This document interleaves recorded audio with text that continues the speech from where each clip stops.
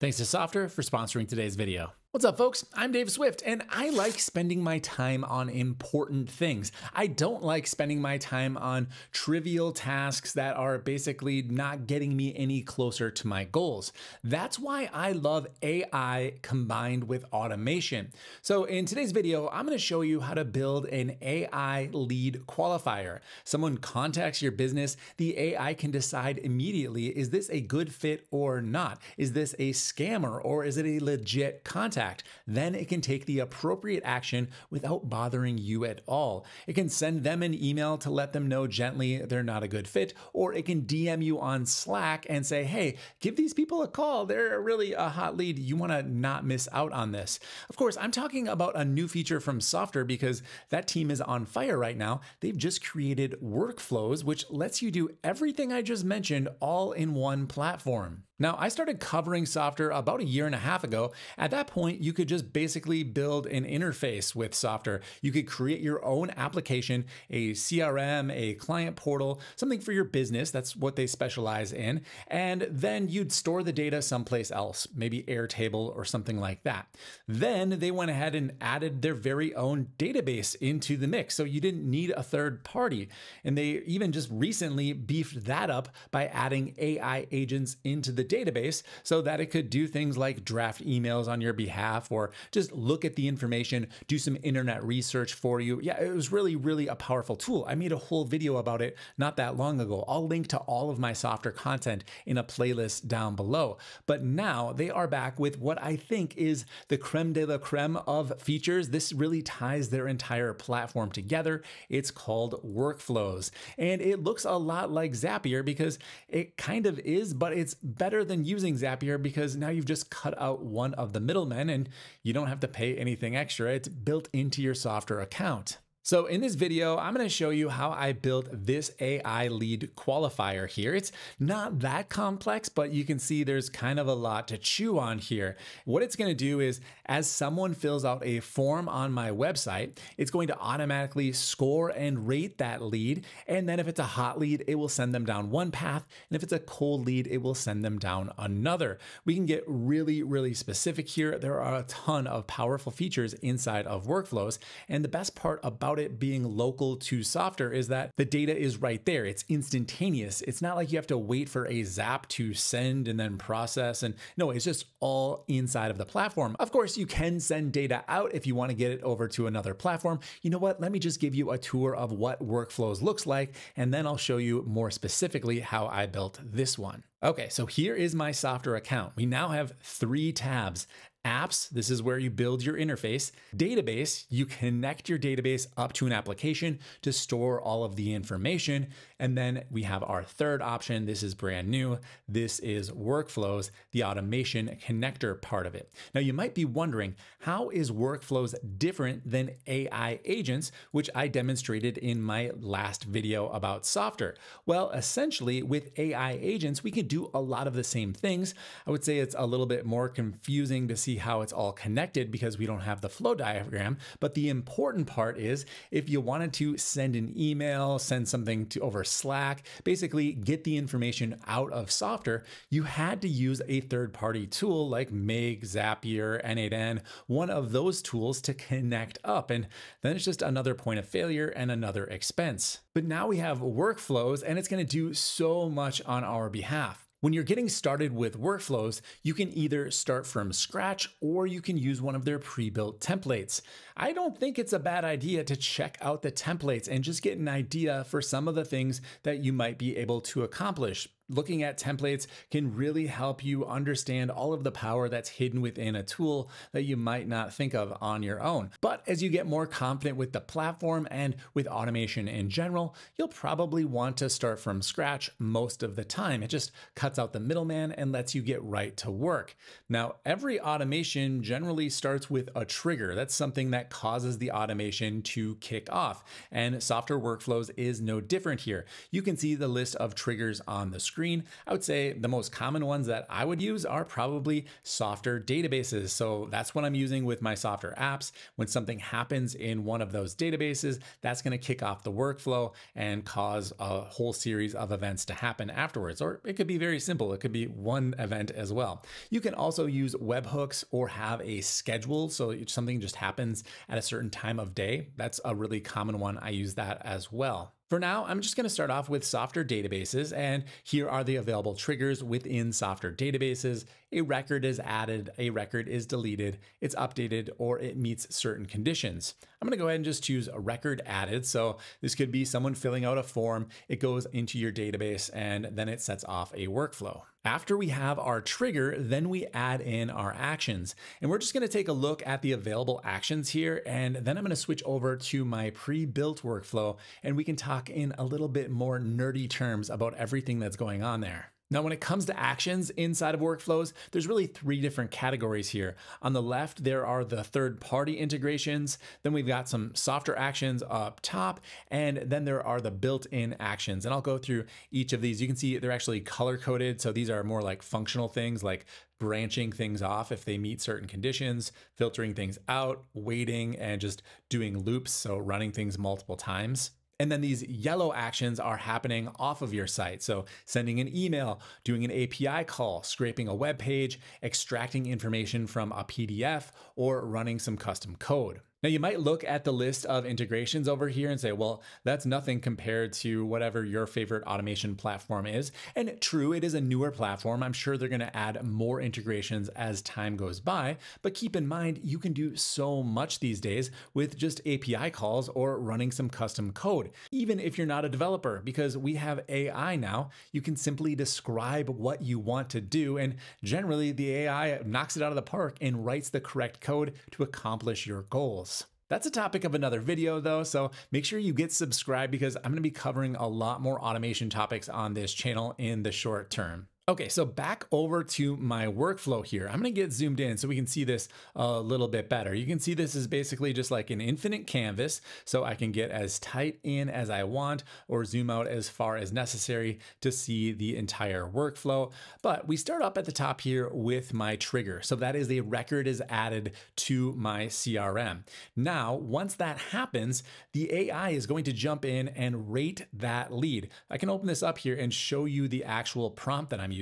This action, by the way, is using Softr AI, which basically lets me use Claude or OpenAI on Softr's dime. It's included with the price of my subscription, so I can choose any of the available models and whatever's appropriate. I tend to just kind of default to Sonnet these days because it's so good and very affordable in terms of how many credits it's going to utilize. But let's open up the prompt here and you can really see what it is that I'm doing. So I've said, you are a lead qualification AI for a web development agency. You're going to perform a comprehensive analysis and return only the lead priority classification. So essentially, they're going to get all of the form data here, which I have used the little links into the form information. So for example, if I wanted to add in the website type, I would hit the @ sign or I could press the button right down here. And then I'm just going to type in website type, and it's going to show me the different areas of my form where that's included. And here is the information.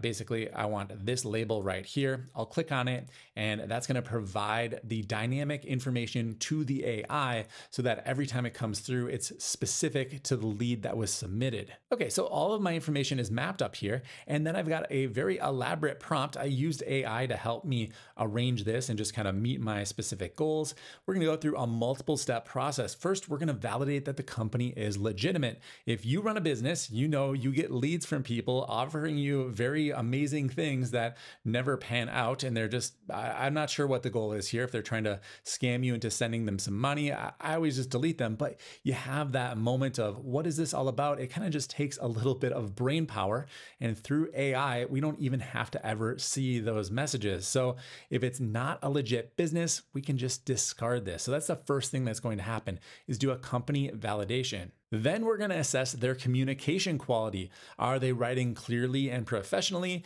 Do they have realistic expectations? We can go ahead and just have the AI score that for us. Then the AI is going to assess the project complexity, the budget, does it align with the complexity of the project, and the timeline, how fast do they expect it to be done. They're going to use all of that information to start putting together the score. Now, if you're wondering, well, where is this form? I can show you what it looks like. It's right over here. And this is the same form I used in my last video where I was showing you the AI agents that live inside of Softr databases. So if you want to know more about this form, it's a multi-step form. It uses conditional logic. It's one of the templates that comes with Softr. So go ahead and check out that other video. Again, I'll link to that in my playlist on Softr content down below. So it's going to use all of those properties provided through the form and then use a formula here that I have provided to go ahead and score the lead. And if it hits a certain number of points, it's going to either be hot, warm, cold, or unqualified. Now, of course, there are also some override rules where if they're using an invalid domain, they have terrible communication, their budget is crazy, or their timeline is crazy, we will just go ahead and downgrade them the appropriate amount. So there is the prompt, and this is really doing a ton of the work for me in this one prompt. After this, it's going to take that quality score and then branch things out. So if it's hot, it's going to go over here to the left, and if it's cold, it's going to go to the right. We can click on the branches action here and really see some of the conditions. So what I can do in branches is add as many branches as I want. So if I wanted to have a separate branch for each condition, I could do that. I could have hot, warm, cold, and unqualified. They could all be on their own branch, but that's just a lot for a video demo, so I didn't bother with it for this video. Instead, we've just got qualified and unqualified. And if I click on each one of these, I can see that this left branch over here, the hot branch, that's basically they are hot or warm. And then over to the right, I've got my cold branch that is cold or unqualified. From there, I'm going to use AI to write an email that follows up with the lead automatically. So I'm going to go ahead and use the OpenAI connection over here just to demonstrate it. You connect up your own OpenAI API key, choose the model that you'd like to use. They've got all of them listed here. So if I wanted to use GPT-5, I could do that. And then I've got another prompt here that supplies all of the information necessary to go ahead and write the appropriate style email to follow up. Yeah, I'll leave the prompt up here for a second, so if you want to pause the screen to see exactly what I'm doing, feel free. And on the other side of the branch over here, I'm using a Softr AI action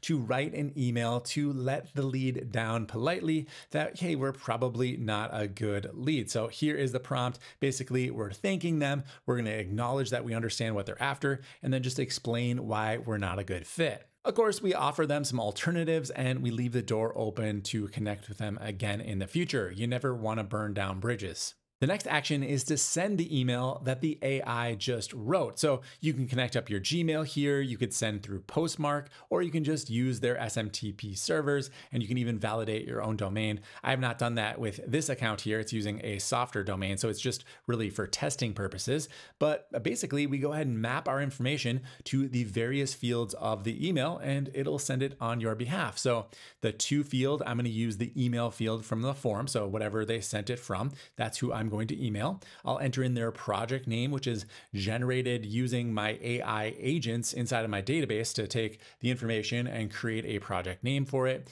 And then the body is going to be that text that's generated via AI. Now you might notice that some of these actions have exclamation marks near them, and that's because I've not actually tested them out yet. So what I need to do is go over, I'm going to choose the Softr AI node over here, and I'm going to go ahead and click on the testing field. And if I hit test, it's going to use the previous demo data to actually test this email out. It's going to write the body right here. So there we go. I've got my email. Now it says, "Hi Dave," because I filled out the form myself. Now what I can do is use that information to go to the next action and connect it up. So I'll choose the @ symbol down here. I'm going to choose the right node, number 9. So these are all aligned with where they are in your flow. So that's number 9 over here.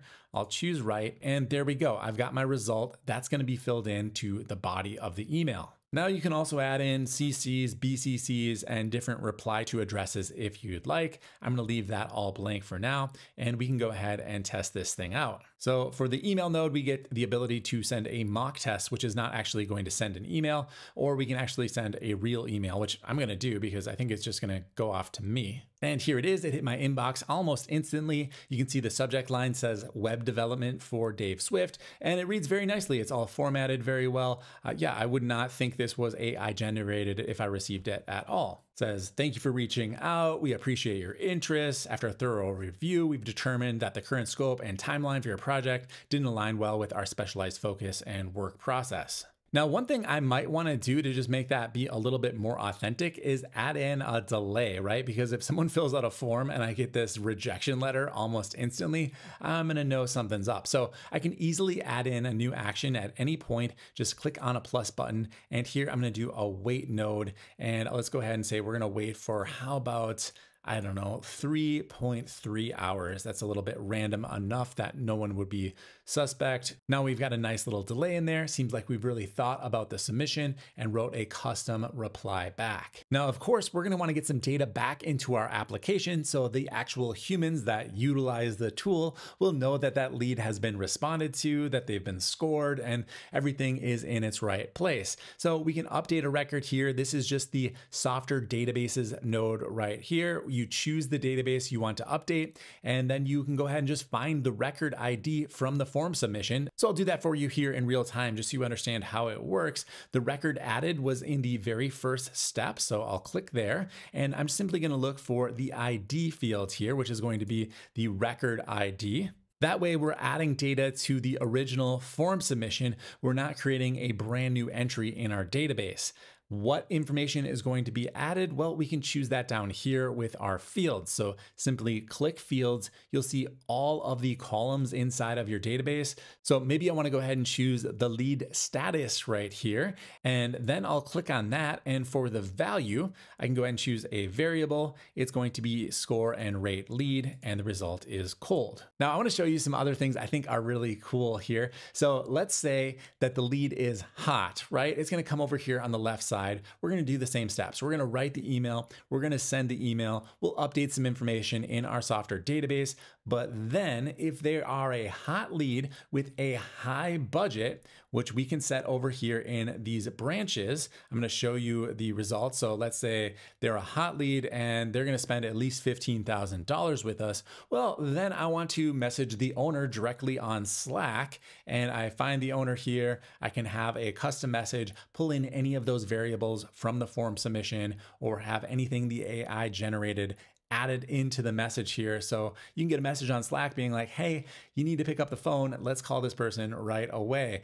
You could do that for support or lead generation like we're talking about here. Really what I see this is reserving your human processing capacity for the highest value opportunities, and everything else can be handled pretty well by AI. Of course, test all of this stuff out rigorously before you deploy it to your customers, and check on the results so you make sure that things are actually being handled in a way that you approve of. But honestly, you have to do that with employees anyway, so not a whole lot changes. When you're sure that everything is good, you do need to test all of the actions, get all of those exclamation marks gone. But once you've done that, you can go ahead and flip the switch over here to publish your workflow, turn it on, and it will work autonomously for you even when you're sleeping. All of the runs will show up over here so you can actually see what is happening. And if you just want to make a small modification, you can always duplicate them, try different variations. It's really a well thought out system. Seems very mature for such a new product. So that's Softr Workflows. You can check it out for free with my link in the description.